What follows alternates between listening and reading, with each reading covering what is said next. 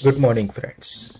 Today I am going to cover uh, very quickly how one can make inventory adjustment in bulk via exporting into Excel and importing back again after count has been done.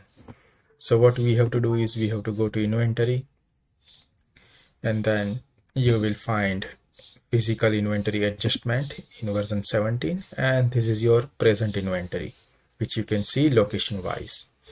So first I will select all and I will say request a count, and here I will say the count should be set current value. So it will help me to export current count with my Excel. So here I will export the data from action menu, and then I will select this option. I want to update the data and simply export it, saving it. And then here is my Excel file which has all the inventory available to it. Right here, the main important field for us when we are importing back is this ID, which will represent our line item in the inventory adjustment.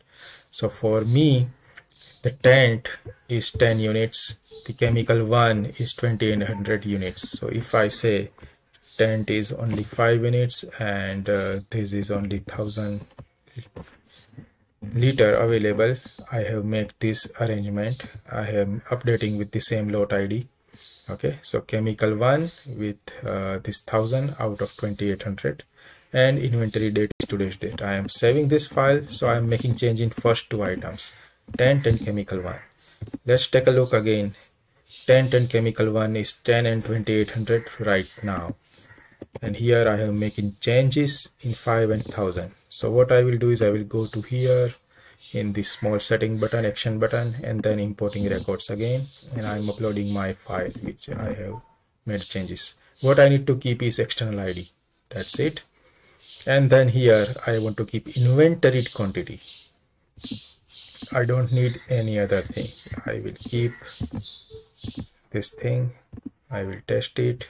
So this lot serial number is not required. I will test, everything seems fine. I will import back. That's it. Now you can see tent is 5 unit, and then this chemical one, KML1L4 lot serial number is 1000 liter. That's it. You can select all and apply, and then quantity will be updated.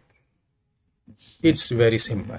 I hope this helps many warehousing users and accounting users as well as consultant to help their customer how easy it is to export the inventory count, update in the Excel, and import it again back to our database. Thank you very much.